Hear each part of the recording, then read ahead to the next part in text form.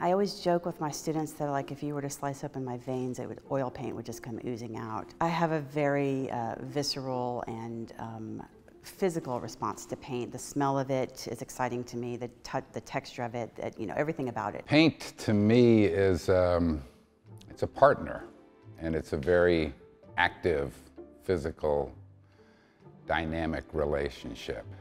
I was smitten by paint when I was quite young. I was still in high school, and I sort of fell in love with the medium. There's something about that physical presence of being in a space that I'm really interested in, and I really want my work to be about. And I think that notion of having to see it in person has informed what I've been doing ever since I can remember. It's been a dream, I think, of the art department for years to have a concentration of art in a single place. This gallery was a dream. Campus is just spectacular too. I mean, when I tell people about this campus, they're like, "It's a community college?" It's affordable, it's accessible, very much alive. There's just a spirit and an energy. The space is beautiful.